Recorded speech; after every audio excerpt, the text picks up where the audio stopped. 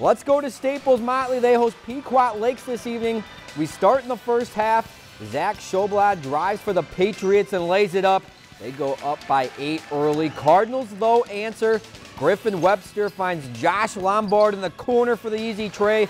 Cardinals slowly climbing back, but the pass, well, they'd be too much. Sean Ryan passes it, only to get it back and lay it up to keep the offense rolling. And did the offense roll tonight? They scored 92 points and win by 16.